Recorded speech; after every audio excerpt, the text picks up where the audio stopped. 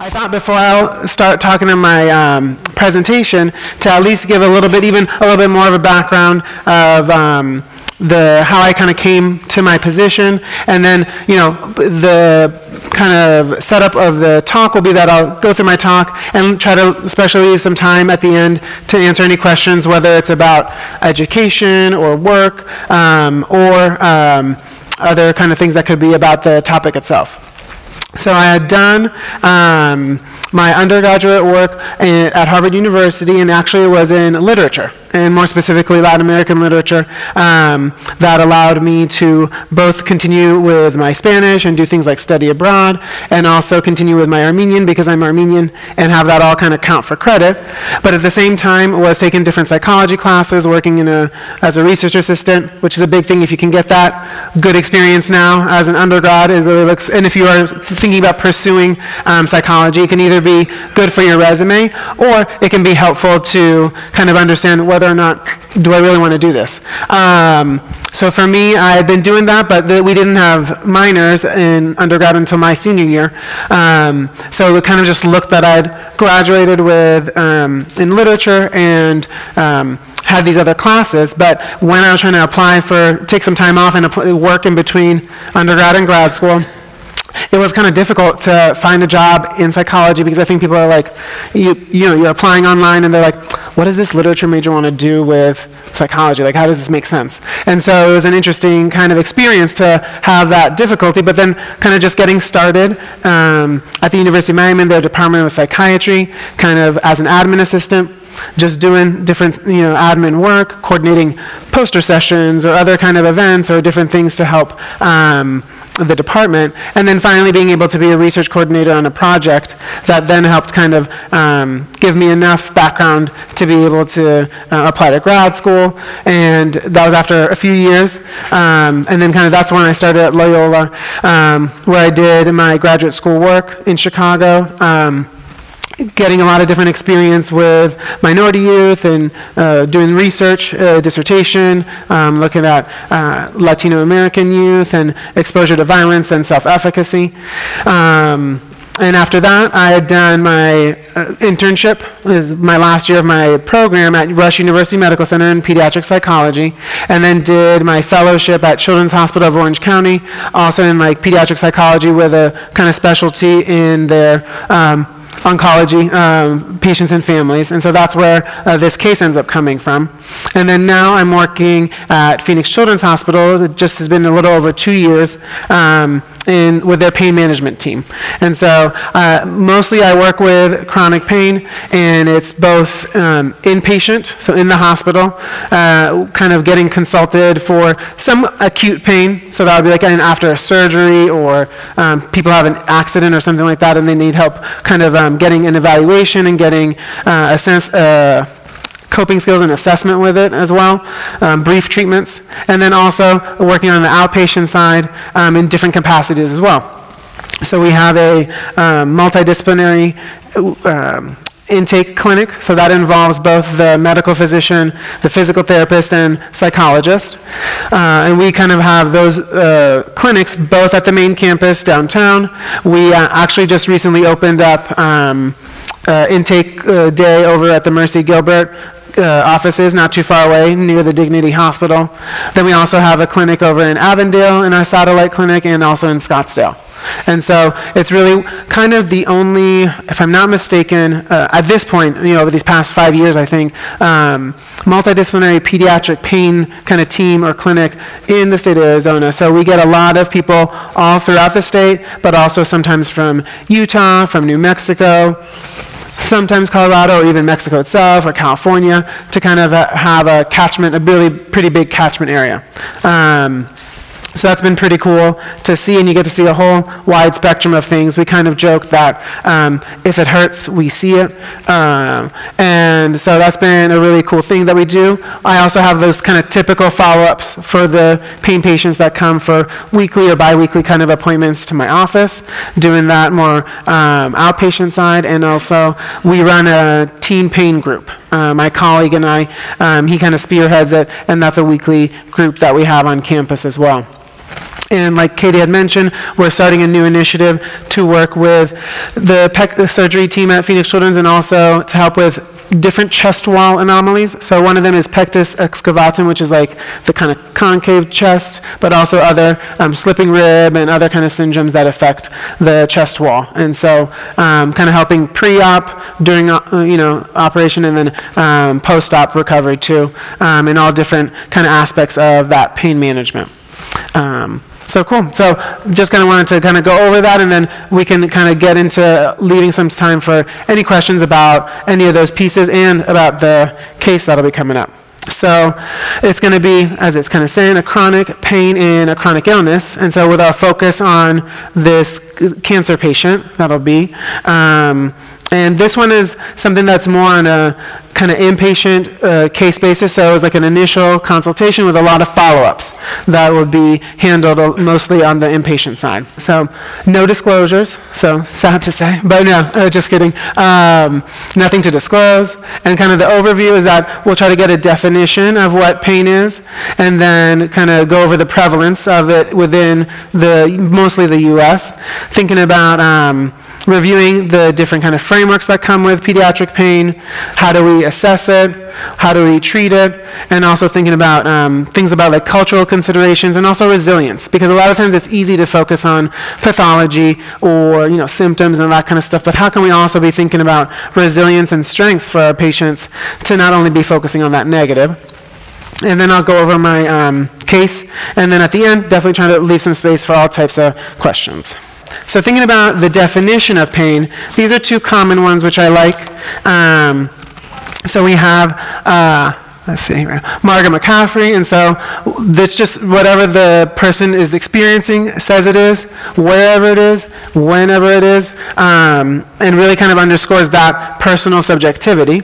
And then a little more scientific with American Pain Society, kind of underscoring the unpleasant sensory kind of experience. But also, they do a great job of including that it's going to be an emotional experience, as well as could be actual, or just even potential tissue damage, or how it's described in that terms. So it really is something that can be dynamic and personal, and we kind of have to really listen and hear what that patient is saying. Then we kind of want to think about definitions again. So this is not something that you have to focus too much on the cycle or anything, but acute pain is going to be usually under 3 months long, kind of related to some kind of tissue damage, like stubbing your toe. And then also it's going to usually kind of wrap up or end when there's the ending of any stretching, contraction, or impingement on the body. Then if we instead think about chronic pain, just understanding it as a cycle or recurrent, because sometimes for certain chronic illnesses they flare up or they go down every once in a while. It's going to be something that we think about lasting longer than 3 months. It doesn't have to have any tissue damage that's related along with it. And usually it's going to be prolonged, lasting after any initial event or injury had occurred, and even after it healed. My talk is going to focus more on the chronic pain piece. So thinking about conditions related to chronic pain, what might people think that they've heard or kind of think or could be different medical conditions or other conditions that are related to chronic pain? Anything. What'd you say? Fatigue. That's going to be a big kind of symptom that comes up with so many of them. So that's a good one. Chronic fatigue syndrome, though, kind of can overlap with a lot of them, too. Yeah. What else? Anything else people can notice or think of? Say it again. Low self-esteem. So that's definitely something that's going to be kind of comorbid with a lot of our chronic pain, but even like different kind of medical illnesses that you might think of or you may have heard about that is related to. Fibromyalgia, a classic one. And so that's a lot of times what we hear about when it comes, especially when it comes to adults and all the, biologic, commercials on TV and stuff like that. A lot of times, in our clinic, we like to think about it because it can be very stigmatizing to kind of think about it that way. We sometimes like to think about it as like amplified musculoskeletal pain. If we can our physicians can actually kind of figure out the different skeletal or muscular kind of points that they're coming from to kind of hopefully continue to like giving hope, because that's another big thing, is like being realistically positive and hopeful is another big part of our treatment and just like kind of our approach in our clinic. Any other ones that people were thinking of? Arthritis. Arthritis, exactly. Whether it's juvenile arthritis, psoriatic arthritis, rheumatoid arthritis, different things like that. Yeah, cool. So here's just a few different kind of things. This is by no means an exhaustive list. We have other things that are clearly kind of medically indicated, like with sickle cell. And that's a really good example of like a recurrent kind of chronic pain. Cancer, as we'll see here, like the arthritis we just mentioned, pancreatitis or lupus. Then we kind of get as the spectrum, and apologies, there were some misspellings, but this was a PDF, so I was able to fix it. So we have different kind of headaches, because sometimes tension headaches or migraine headaches can be very much triggered by different explained or unexplained type things. Then there's costochondritis, which is more of rib pain and kind of chest pain things.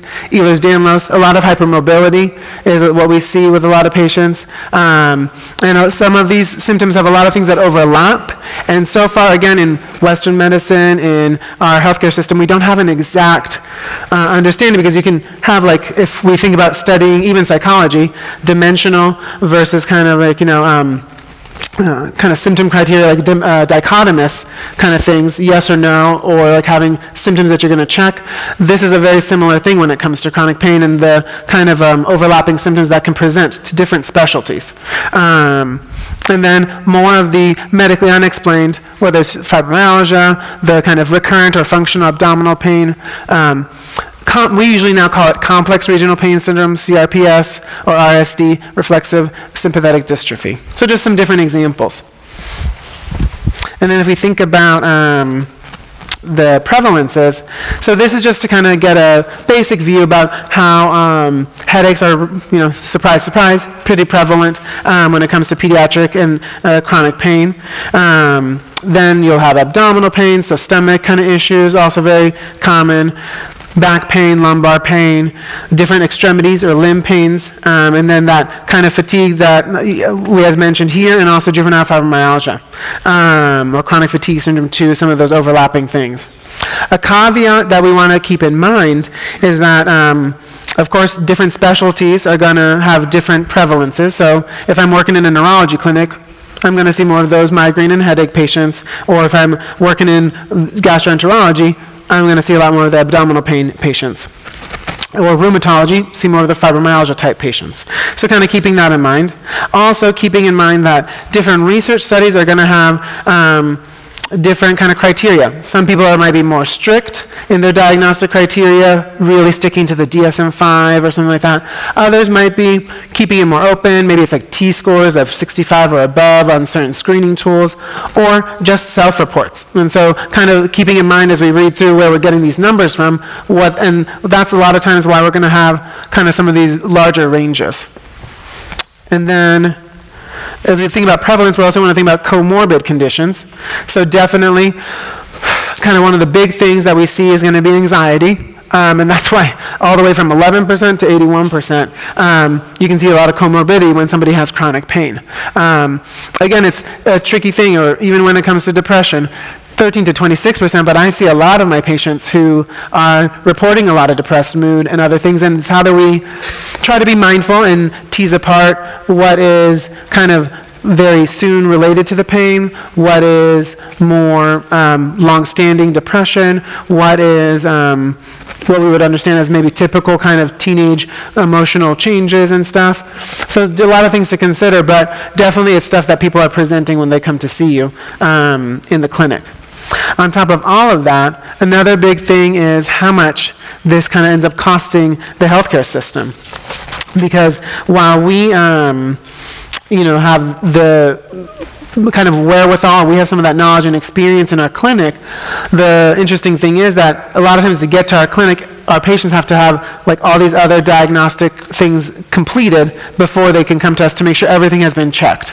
And so if you think about that and going to all these specialties, or if some people who are admitted to the hospital or go to the ED because they're unsure of how to handle this kind of really intense pains, that can be really, A, scary for our patients, B, also very expensive in time, emotional expense, but also in our healthcare system and insurance. And so how do we kind of help our patients so they don't keep on coming back to the hospital? How can we help them to be functioning and gain the tools that they need so they can handle, hopefully, more and more, be more self-efficacious outside of the hospital, so they won't have to come back? Because thankfully for most of our chronic pain patients, it's nothing that's actively damaging their bodies, but it's just like not knowing, again, because it's still a mystery and still not really fitting into the mold of our medical system, how do we help them to get those resources?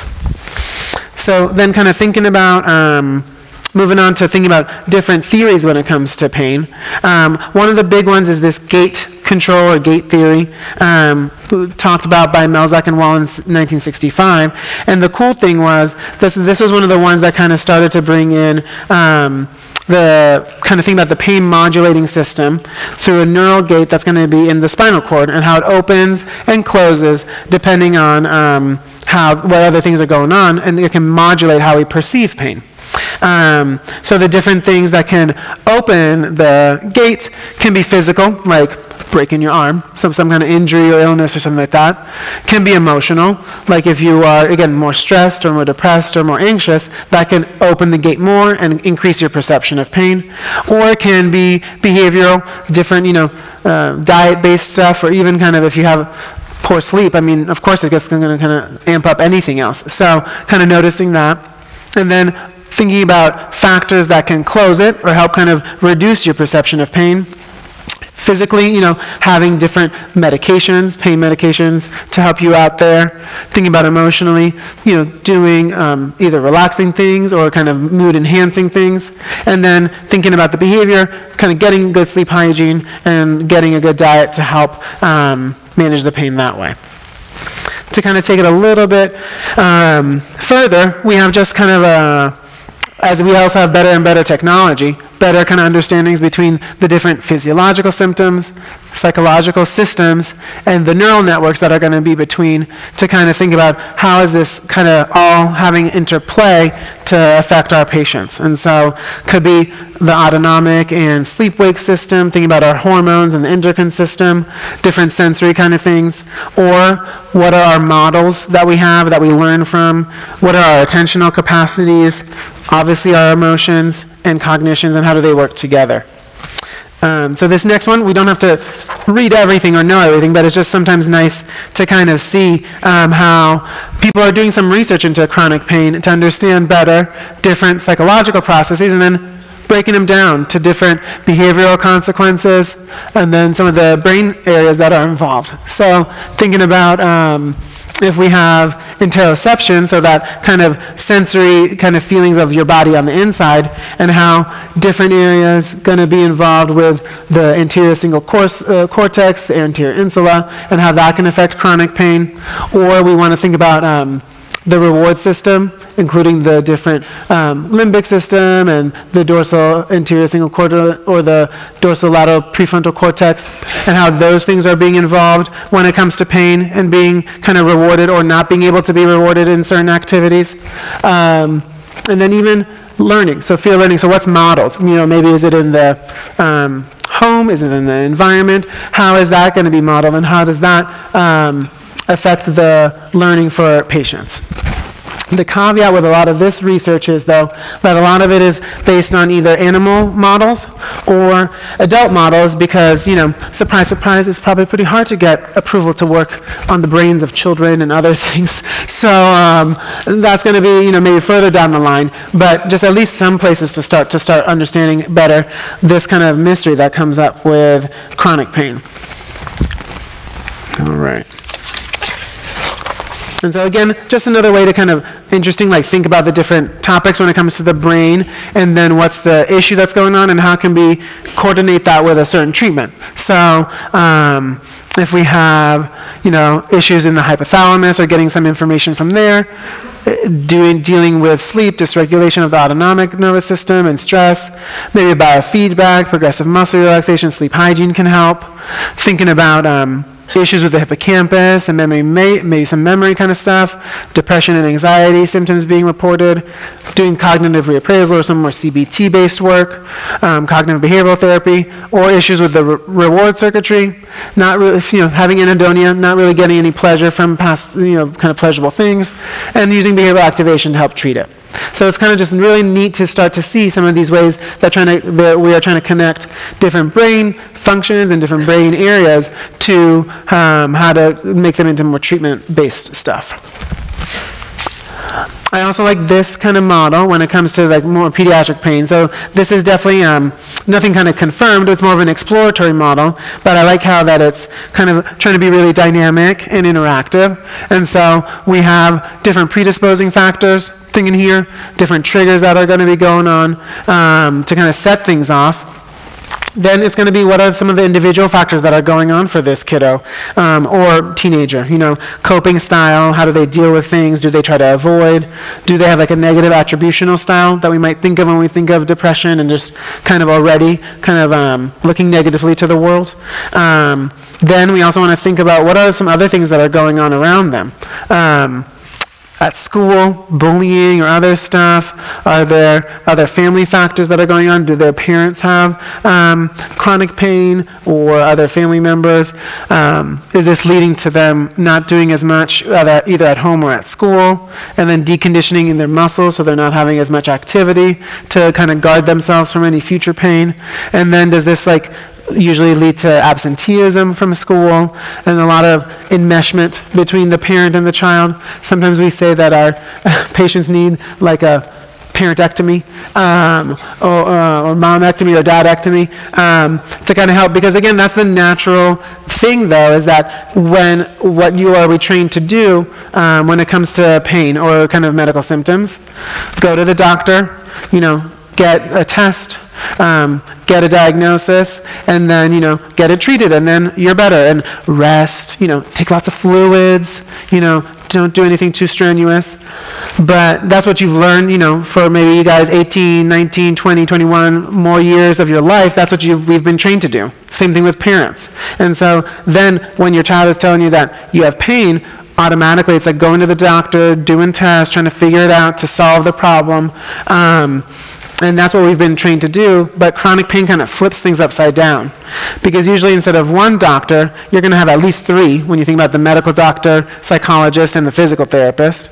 And then instead of having an actual diagnostic test, there's no blood test or CT scan or X-ray to give you be like, okay, today, Susie, your mind-body connection affects your pain by 12%, right?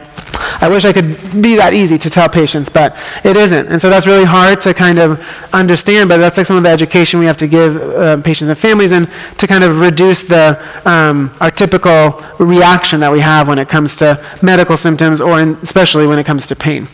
And so that can be a lot of the things that affect the pain and other stuff for our patients, and that's another thing of why there's all this high healthcare use and utilization, as they would call it.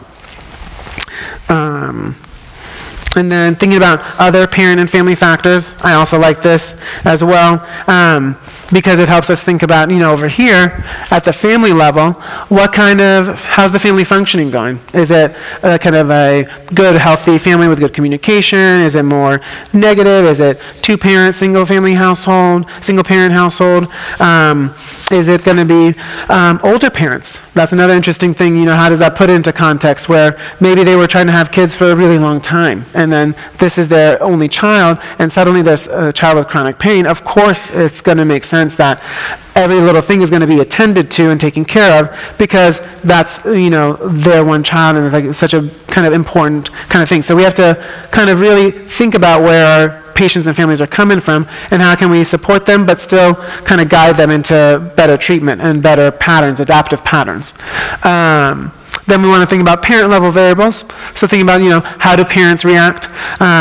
What kind of emotional things are going on? What are their resources or coping skills? Because a lot of times one of the best predictors of child pain is parent catastrophizing.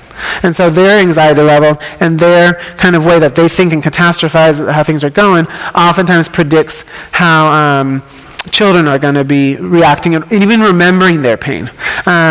Because it might come to one of those studies later on, but Dr. Melanie Knoll from Canada, I think University of Calgary, has done a lot of research in this kind of narrative nature and memory of pain for children, and how children might report some levels of certain pain when they first or soon after their incident or event or whatever it might be. And later on, you ask them 3 or 6 months later, if their parents have kind of report high catastrophizing, they're usually reporting that their memory of the pain now later is much higher than it was when they actually were experiencing it. So it's really interesting that people are trying to understand those kind of parent level variables more. And then, of course, the different developmental, more individual level variables for the patient. So thinking about how this kind of trifecta of, what's going on behaviorally or physiology, behavioral and functional disability, emotional state, and the perception that children have, their developmental level as well. Because, again, especially when it comes to chronic illness, whether it's pain or not, a lot of times we'll see regression in kids and teenagers. And so how do we support the family to help hold patients to kind of expectations that they're able to do, not too extreme and not too simple, but enough to help them kind of keep on moving on and functioning, because that's our ultimate goal, is always to come back to functioning, whether it's school, chores, peers, to kind of help them that way. So other kind of parent and family factors, thinking about some of this research, that's what I was talking to here, was kind of like that catastrophizing and attending to the pain for parents led to lower activity levels and lower functionality in kids and teens. For different emotional kind of issues, for being related to depressive symptoms and social functioning, that's going to be something that is affecting patients when it comes to their management, and what the child reports is how they are functioning. And then even some research on parent psychological flexibility. So it's a small study that showed early promise, where if you can kind of decrease all that protective parenting and kind of rescuing that comes on when it came to pain, that was significantly related to decreased reports of pain by or pain interference into their functioning by adolescents. So now also wanting to bring in kind of some more cultural awareness and different things that we want to be mindful of when we're working with our patients and families, is thinking about cultural competence. And so when we think about cultural factors, race, ethnicity, and culture are big variables, powerful variables that influence how people are thinking, making decisions, behaving, and defining events. And so it's definitely going to affect therapy and how they view therapy. There's going to be different worldviews. Everyone has their own values and biases and assumptions about human behavior. So we also have to kind of put that all in the context that a lot of our schools of counseling and psychotherapy arise from Western European kind of contexts. So that's not, universal. And so kind of keeping that in mind when it comes to different things that we're trying to disseminate or kind of do, and kind of being open-minded about that. And it kind of helps us start to understand sometimes the hesitance institutionally or structurally or societally that can come from different minority populations as well. So definitely there's going to be a lot of multiple dimensions of cultural competence. And so one of them is looking at race and culture, kind of thinking about specific attributes of different race ethnicity groups. Dimension 2, thinking about components of cultural competence, so awareness of attitudes and beliefs, knowledge and skills. And dimension 3, different foci of cultural competence, societal, organizational, professional, individual, different levels. And so the tricky part is that a lot of times with cultural competence, it's kind of been taken up by storm and run away with, as if it's like something that we can all like achieve, or it's something like that you like kind of check, and I'm good to go. I'm culturally competent. And it's not really that way. That kind of makes it almost the opposite of what we want to kind of think about, of being dynamic and being open when it comes to thinking about competency. And so culture is evolving and changing over time. And so our clinical work also should be approached with that awareness of diversity in our clients, and thinking about our own biases and what are we bringing to the table while we are assessing the experiences throughout the process of therapy. And I really like instead this idea or kind of concept construct of cultural humility. And so that really, I think, helps to think about this lifelong commitment that's to self-evaluation and self-criticism, to redress different power imbalances that exist between, psychologist and patient or patient-physician, and try to develop mutually beneficial and hopefully more non-paternalistic clinical and advocacy partnerships. So then, kind of as we get more into now thinking about pain and the different kind of people that are going to be involved. So the nice part is that at Phoenix Children's, we're really lucky that we have a kind of a multidisciplinary team, and so it's going to be involving the medical doctors, like I was saying before, the psychologists. We also are going to have physical therapists, and then especially throughout the system at the hospital, occupational therapists, nurses and nurse practitioners, huge people involved, child life specialists, and then different people, whether it's practitioners or elements of complementary and alternative medicine. And so how all of these things can become really helpful depending for different patients, have different needs, but if we can all work together, it's usually what brings more effective kind of care and long-term success for these patients. Not one person or not one modality is going to kind of solve that problem. And so if we think about assessment, we want to do a nice, when it comes to pain, we want to kind of get a good pain history of like what occurred, what was going on for the patient and family, because all those pieces, sometimes traumatic events, sometimes different illnesses, sometimes really bad accidents or issues, or even medical trauma, because rehospitalizations, invalidating experiences in the emergency room can really create either more anxiety around doctor's appointments or meeting different doctors, or just more mistrust, and kind of being understanding and aware of that to help build rapport and being open to how to get a better, more accurate history. So that's really helpful. Then kind of thinking about how do we assess pain in a developmentally appropriate way. So, if there's a 5-year-old, I'm not going to ask them to, suddenly describe their pain or rate it on a maybe 0 to 10 scale with numbers or different things like that.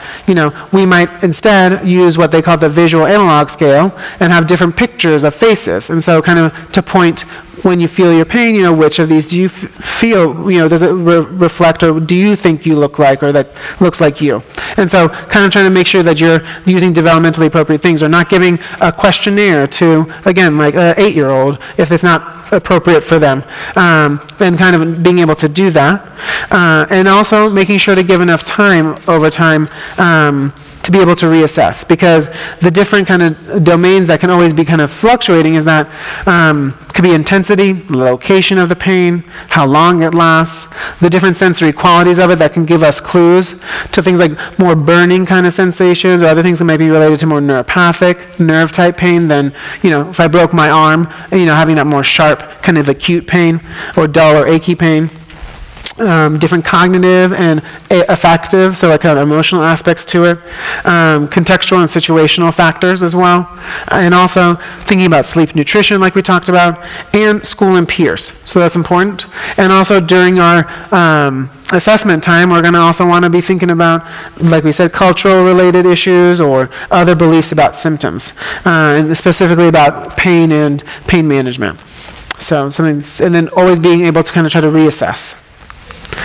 I won't go over all of these any kind of super in depth, but just to kind of keep in mind to kind of showcase there's a lot of different stuff that people are trying to do to take this chronic pain that seems to kind of, and pain itself very subjective, to try to get it more objective as we can. So looking at different biopotentials, so EMGs or electromyograms, kind of assessing how pain evokes changes in muscle tension. So how to try to capture some of those. EEGs, electroencephalography, so kind of getting those electrical signals and neuronal signals off the brain to be related to specific sensory stimuli. Changes in scalp voltage is what it's going to look at in different extracellular ionic channels. Thinking about stress hormones, so like cortisol, and how that's going to be released maybe depending on different experiences of pain. Because pain can really reach the brain and trigger the HPA, hypopituitary adrenal axis, and thinking about how that is associated with pain, different inflammatory markers that more and more people are looking at, because a lot of some, even more anecdotally, kind of in our clinic, a lot of folks after different infections or big illnesses and viruses have a lot of pain that starts after that. And so could there be something that's going on with inflammatory markers, these cytokines that people talk about a lot in different ganglion and peripheral nerve cells? And thinking about different autonomic nervous system activity. So skin conductance, like kind of measuring those different changes due to the sympathetic nerves in the skin, placing electrodes on hands and looking at receptors that release sweat from those different glands. And even heart rate variability, so different things to kind of measure how the peripheral pain in the body is processed more centrally through the heart and the vagus nerve. And so these are especially things that we would be seeing that we try to work on with different biofeedback treatments, and we'll kind of maybe hopefully be able to touch upon as we go on. So just kind of interesting different research that people are looking at in pediatric pain. So then thinking about, we have assessment, how would we be treating these different things? And so before even getting into this part, we definitely have the 3 Ps we like to think about when it comes to the treatment.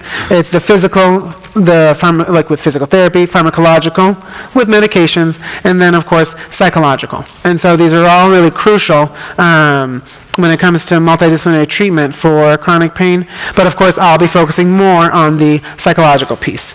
So we have a lot of different research that looks at distraction. And so, kind of thinking about music or videos or just even conversation that can be helpful for when it comes to pain management.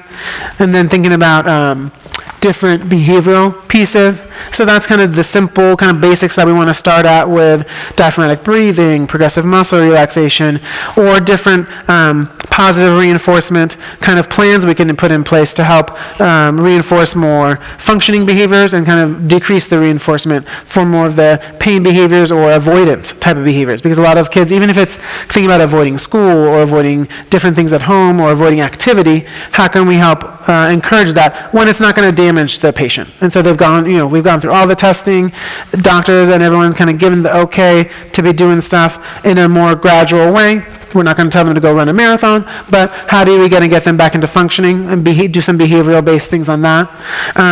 And then definitely cognitive behavioral-based programs, thinking about how do we kind of identify our situation, kind of the activating event, thinking about the different beliefs and behaviors that come up, thinking about negative automatic beliefs, thinking traps that we all fall into. How do we identify those, and how do we then kind of have cognitive restructuring or reframing to create more positive self-talk, and how can we apply that to when it comes to pain management? Thinking about problem-solving skills training, so that's just nothing like rocket science, but just like something that's been taken and done mostly in a oncology-based, parent format, but then now trying to redo it and be able to kind of get it, have more evidence-based for when it comes to chronic pain.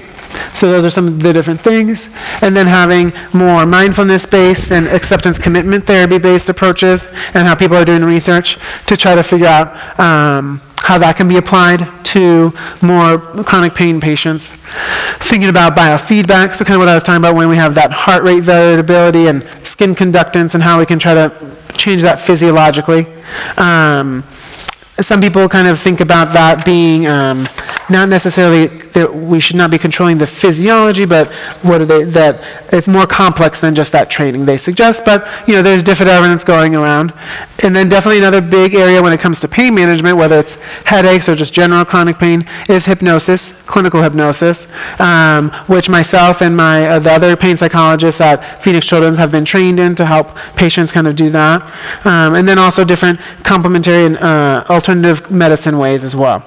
So all these kind of strategies have different varying levels of research supporting them, and we know that the kind of most evidence-based way, though, we start off with the multidisciplinary approach that incorporates psychology in these pieces, as well as physical therapy and the appropriate medical piece. This is not meant to be all read, but just, again, an interesting kind of work that people are looking at, how we can look at the physiological system that's being involved. in the psychological system, and then what could be a more targeted, perhaps, treatment for that, and then the different references that people are trying to start to do that are looking at that. So just kind of the cool things that people are trying to do when it comes to this research. And then again, we don't want to only think about the symptoms or the pathology, but also think about resilience when it comes to pediatric pain.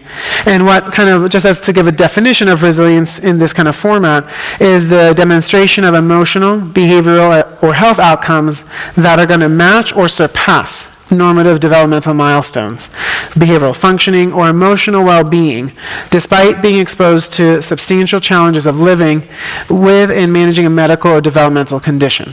So a lot of times resilience and resilient outcomes, we want to, if we can, first focus on explicitly positive experiences, and then, if not just explicitly positive, but maintaining a typical trajectory.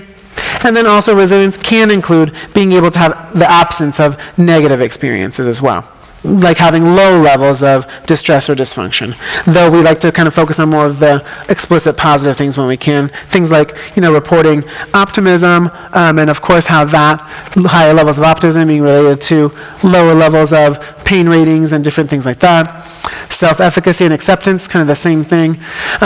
Being able to notice if we can help build self-efficacy, and if people who report higher levels of self-efficacy, so being able to manage things, and that self-efficacy can be in pain management, can be in emotion management, any kind of thing. And acceptance can help be related to lower levels of pain being reported. If you have positive social functioning or being socially connected with peers instead of being withdrawn and isolated, even though that's a very common thing, how do we help support that? And then definitely, especially in minority families, we've seen how different faith and extended family networks and role flexibility within the house or within the parent kind of structure is able to help with resilience and lower reports of pain. So now, moving on to the case. And so for our case, it's going to be our 15-year-old Latina female of Mexican descent, and we'll just call her Mary. And she was diagnosed with Hodgkin's lymphoma.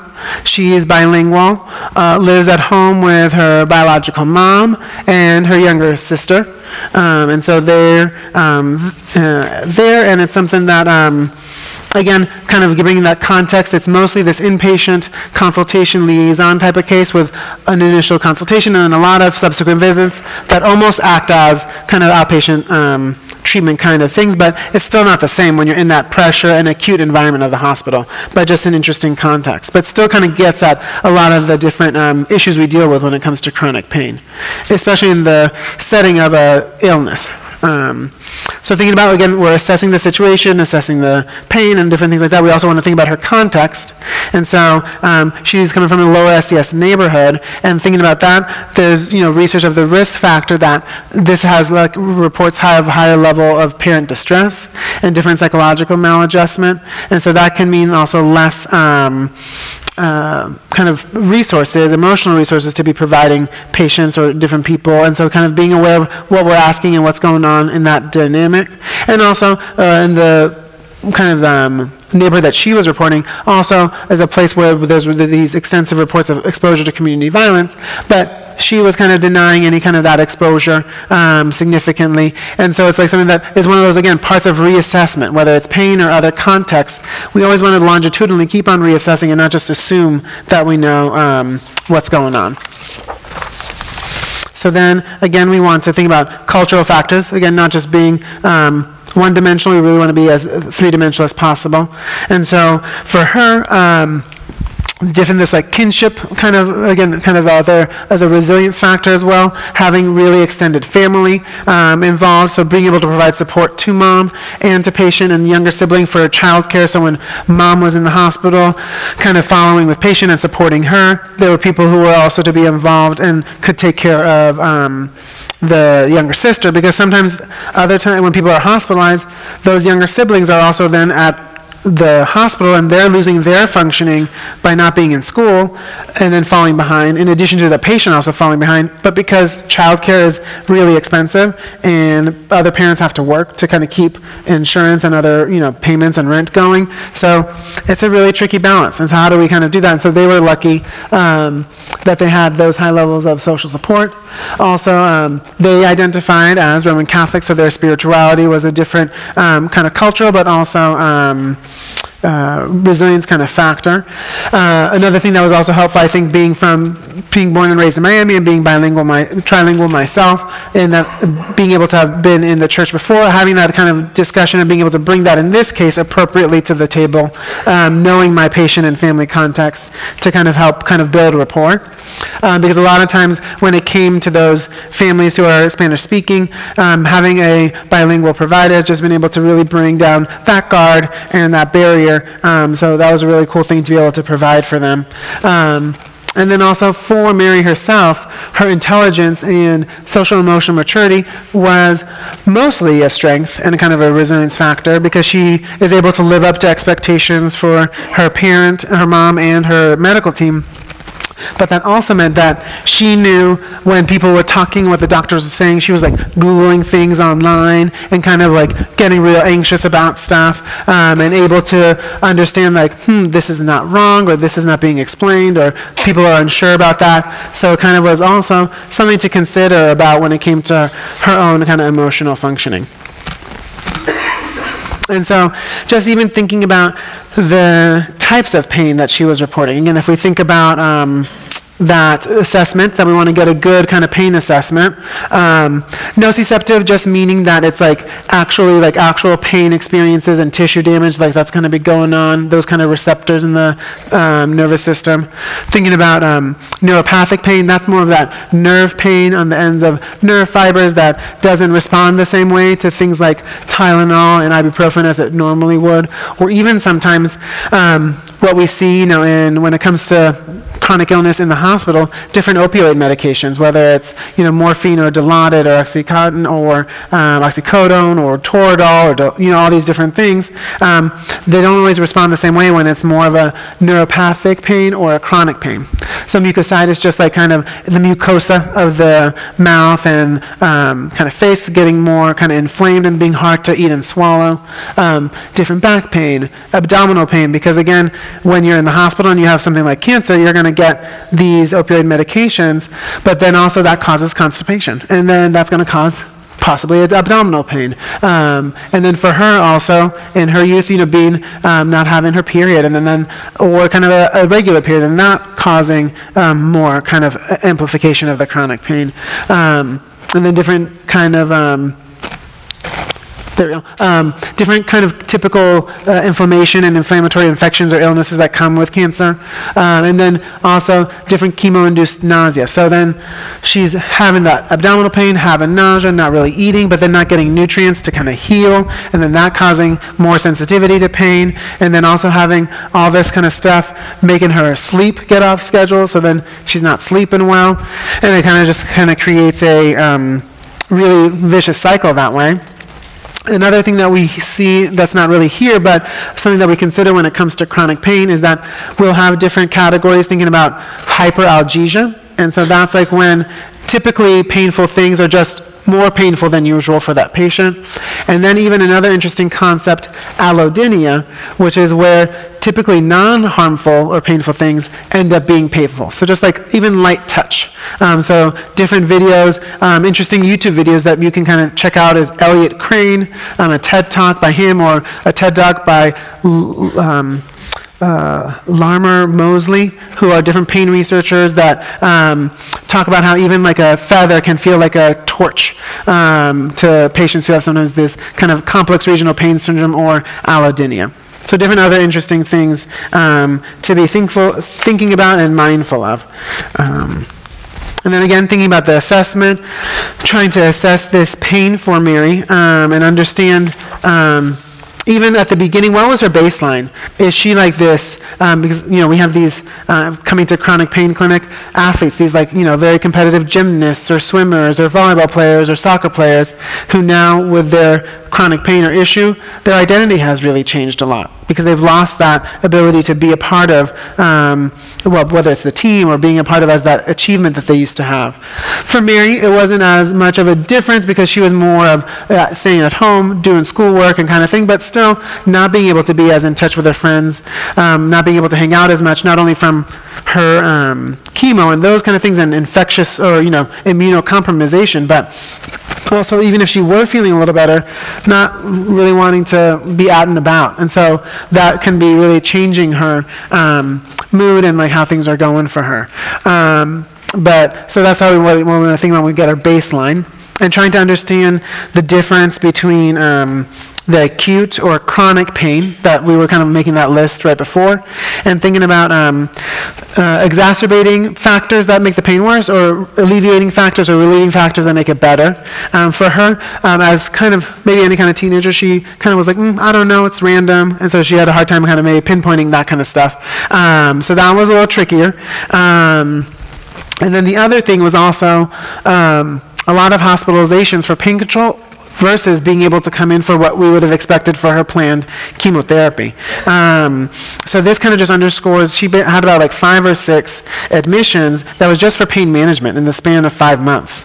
And so it A, shows how difficult it can be to treat chronic pain, and then it really, again, underscores that level of cost that comes with this high healthcare utilization. And it is like being really, have a lot of nuances because we would expect someone having active treatment of cancer to be in pain, but how are all these things kind of influencing one another? How do we parse it apart and differentiate?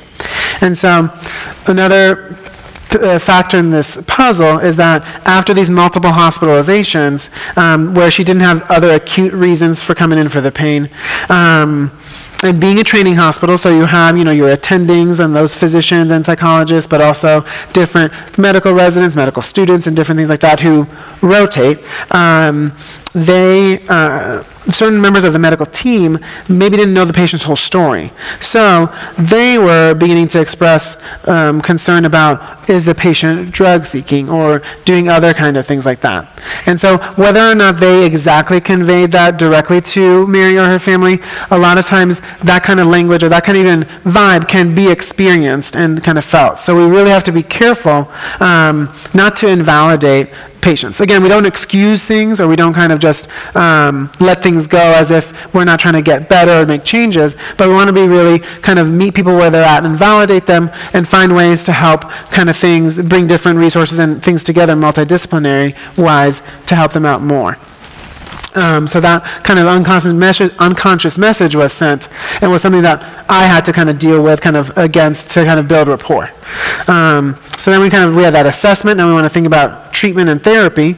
And so, of course, those 3 Ps. So the pharmacological, different analgesics. So whether that's, kind of some of the typical Tylenol or other stuff, but then also oxycodone and Norco and Dilaudid, both through their IV and oral. Physical therapy, so that was a little more limited for the patient, sometimes because of her infectious kind of disease issues, if she was like more immunocompromised, and sometimes that just was not really something that was as available for people who have things like cancer versus someone who's like recovering from a surgery. And then more though on my end is the psychological part. And so this was even just kind of taking it slow. And so that's where I was just even kind of starting off when I wanted to build rapport, give her a chance to kind of feel like she was being heard and not just kind of boom, boom, boom, what's your pain, what's going on? And so how can we even listen? And so, for example, her thing was a child life specialist would come in, different people would come in to offer a volunteer, like a different activity, and she would feel so bad, she didn't want to say no. But she was like feeling either just not up for it or whatever, and so she didn't feel like she was being heard. So even just giving her like a little sheet that said like healing in progress to like put on her door so people could like give her some space as a teenager and like give her a chance so she didn't have to say no and disappoint people because that was not what she wanted, but she still was able to get her space and be able to rest or kind of recover that way. Then kind of even thinking about destigmatizing this kind of mind-body connection, because we want to make sure that we're not saying that your, psychological kind of concerns or symptoms are causing the pain, I have to fight back against that all the time, every day, basically. But thinking about how does the mind-body connection affect the pain. So an example I usually give is that if I have to go in front of a group of 100, 500 people, and I have to give a speech or dance or sing or different things, how might I feel? I might feel nervous, right? So my face gets red, my mouth gets dry, I start sweating everywhere, my heart beats really fast, and I get that hyperventilation and get those butterflies in my stomach. And then, so what I say, did I do those things on purpose? No, right? It just happened. And so, I wish I could have a little switch to turn off my sweat glands so I don't look like a sweaty lobster in front of 500 people. But I can only help myself out by using my coping skills that I've learned. Or if I avoid this situation, but I can't avoid everything. So the same thing is true when it comes to pain. The pain is real and it's there, but how do we kind of work on that mind-body connection to turn down the stress and anxiety and boost up mood to turn down the volume of pain in the body? Or vice versa, how do we help the body feel a little more relaxed so it can turn down the volume of pain in the brain? So that's a way we kind of try to bring in that mind-body connection and get that buy-in from patient and family. And then, of course, for Mary, distraction was a good thing, especially for smaller kind of procedures, IV placements or blood draws or stuff like that. So, having her music, iPad videos, or even conversations. And so that was related to less pain and distress. We were also able, because of the multiple visits, able to kind of do some combined cognitive and different cognitive behavioral strategies. So like that diaphragmatic breathing and relaxation, progressive muscle relaxation, tightening and loosening those muscle groups, different guided imagery, for her, she wasn't into the kind of thinking about it as a hypnosis thing, but more of this kind of guided thing, and different kind of positive mental images and positive self-talk that we were trying to relate for her. And then lastly, that complementary and alternative medicine was something that, again, if I think about their cultural context, and we had discussed it before, they were more open to maybe different kind of alternative medicine things. So she was more comfortable when I was talking about bringing in aromatherapy or getting acupuncture or massage involved, and how we were able to kind of combine that aromatherapy with the guided imagery to work on the brain's learning systems of how to connect and pair relaxation with these different kind of sensory experiences.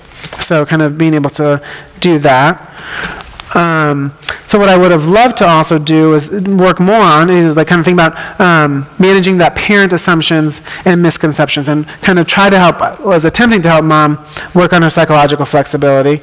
The tricky part was where she would try to always be attending to the pain to try to diminish it. So, are you feeling pain now? Oh, let's get you a medicine, or let's get rid of, do this or do that, or turn off the lights or something like that.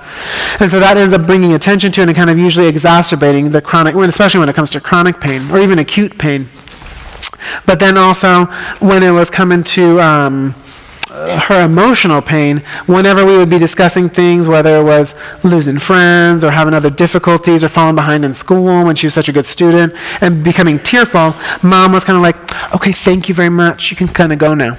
And so it was like, you kind of can only do so much as where your parents and families are at, or patients and families are at. And so I couldn't I can say I think this will be really helpful, but in the end, got to listen to what the consent is based on that patient and family. So, and you got to build rapport. So I would go, and so that didn't really offer that opportunity to kind of build on, can I get that self-efficacy? So can I regulate my emotions in a adaptive way so then I can handle also when the pain comes around? So we weren't really able to get there, even though I think, again, for her intelligence and ability, she would have been really able to get that. And then I offered outpatient therapy, but again, this is another common thing that we come across.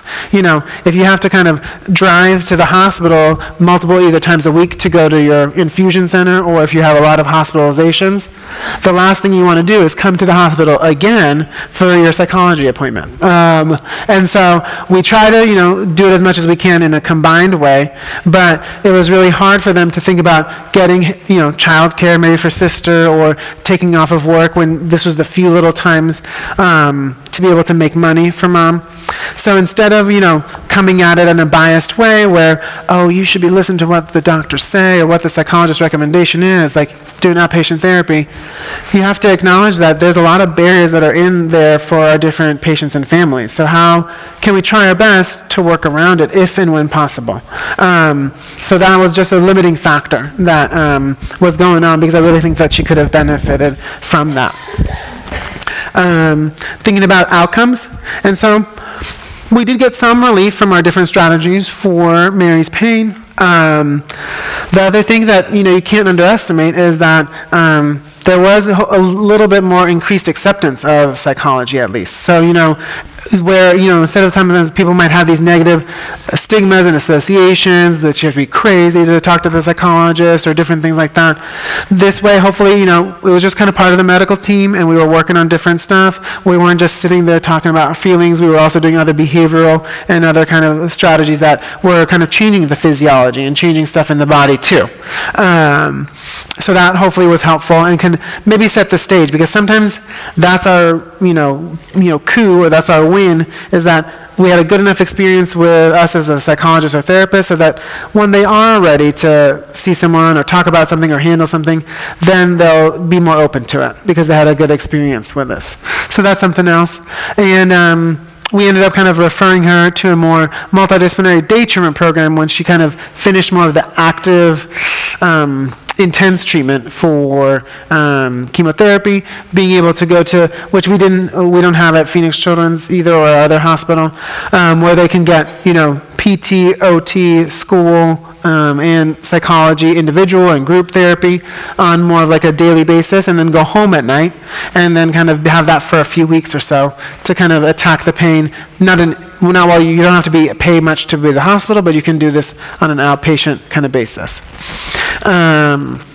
What I would have liked to have done is try to use more of those kind of ACT and mindfulness-based skills and approaches to have more time to do that, because I think Mary's intelligence would have been able to kind of be get it, because we obviously are not likely to say that we can completely remove the cancer or all of the pain, but how can we have thought about helping Mary to be as functional as possible? And then maybe another thing could have been if we had the time to work more on like a problem-solving skills training approach, because sometimes if we can, again, with that mom who was a little more hesitant, if we bring it down and just work on maybe more targeted problem-solving on a certain issue, and we get, like, again, positive reinforcement, like we work together and we were able to solve even a small problem. Oh, this thing is working, this therapy is working. Okay, let's keep on doing it. Or now we put our attention somewhere else, or now we maybe are able to be talking more about those emotions instead of trying to kind of reject them or like suppress them. Possibly motivational interviewing to kind of get at different things that might be holding Mary back. It would have been cool if she could have been participating in group therapy, because I think, again, as a very intelligent, insightful young lady, she would have been able to kind of be contributing and gaining from that group therapy. And then, again, those kind of outpatient therapy to process some more of the family dynamics that were going on that we weren't really able to do in the hospital. And so all those things could have been hopefully other ways to have expanded, and even doing more things with clinical hypnosis and different things like that as a availability. Thinking about, my focus wouldn't have been on her sister per se, but that's another person in the family kind of system. What's going on for her? Do we need to get her resources? Also thinking about for mom, another common thing is reminding parents to do some more self-care, because in order to parent your child the best, you have to make sure that you're kind of in the best place as well. So how do we balance that out? So all those different things to kind of consider.